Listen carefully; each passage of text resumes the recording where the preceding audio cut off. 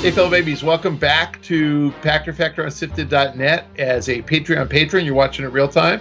And as an Amazon Prime member who's smart enough to follow the instructions below and link your Prime account to your Twitch Prime account, you're getting it at the same time as our patrons. So thank you very much. Our question of the day comes from YouTube from Philip Rohrhuber. What do you think is going to be the most important battleground to win in the gaming space over the next few years? VR, cloud gaming, pure power and speed, exclusive, something else? Stay safe. Back. Thank you, Philip. Obviously, it depends on who is battling. I personally think the most important battle is cloud. And that battle is not going to be fought among the publishers. That battle is going to be fought among the cloud providers. So Amazon and Google are going to slug it out. Microsoft has a lot to lose, so they're going to slug it out. Sony has more to lose, they're going to slug it out. So those are the players. Apple might choose to insert itself in the process, but the big players, Amazon, Microsoft, Google, the three biggest cloud providers, are going to beat the crap out of each other trying to sell you games. And so that matters because it expands the market dramatically. And I think the way you should think about it is back when your grandparents were watching movies, they were watching them in movie theaters, and there was no other way to see them. Today, you have movie theaters, you have commercial broadcast television, you have specialty channels like TNT, TCM, Turner Classic Movies. You have pay subscriptions like HBO. You have VHS and DVDs, now DVDs mostly, that you can buy or rent. You have pay-per-view video on demand, so you can rent a movie digitally. And then you have streaming video on demand. So you have 7 different ways to see a movie that's not in the theater. That is what cloud gaming is going to do to games. You are going to get the opportunity to watch a game, play a game on any device at any time, and it's going to stream from the cloud, and you don't need a console. That means, just like in the movie business, theatrical revenues tripled when we added those 7 windows, for real. Not inflation adjusted. Not grown by inflation.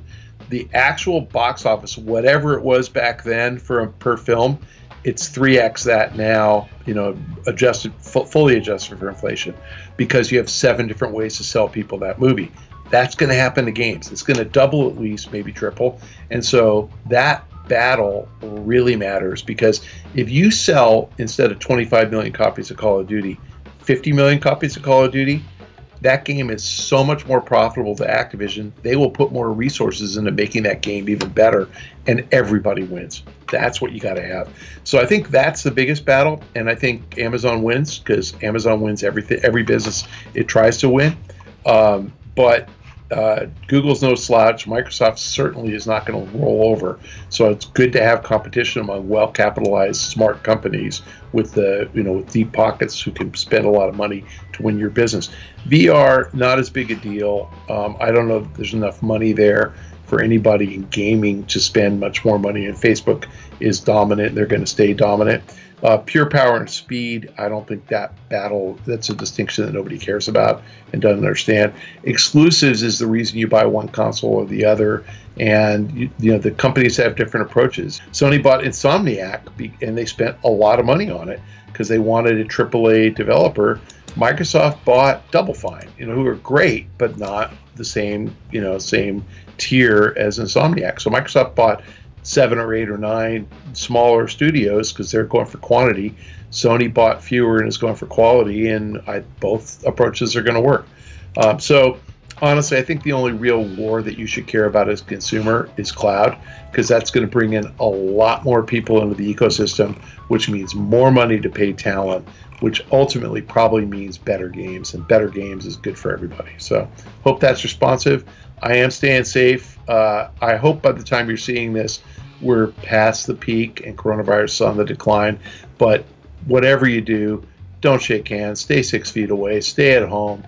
Wash your hands as often as you can. Use hand sanitizer. Wipe everything down to your home, and don't get sick, because we need you to watch Pachter Factor on SIFTD.net. Thank you very much. You guys stay safe. Thank you, fellow babies, for watching the Pachter Factor. But if you're watching on YouTube, what the hell is wrong with you?